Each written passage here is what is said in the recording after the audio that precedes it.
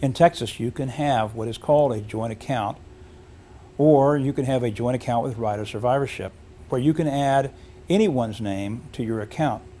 You can also have an account which is provided for a convenience signer,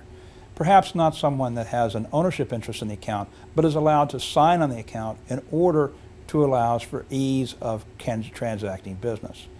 Please keep in mind that there are various ways where you can transfer property held in a bank account under a joint account with a right of survivorship agreement. These are things that you should consider when trying to decide on how to arrange for bank accounts after your death.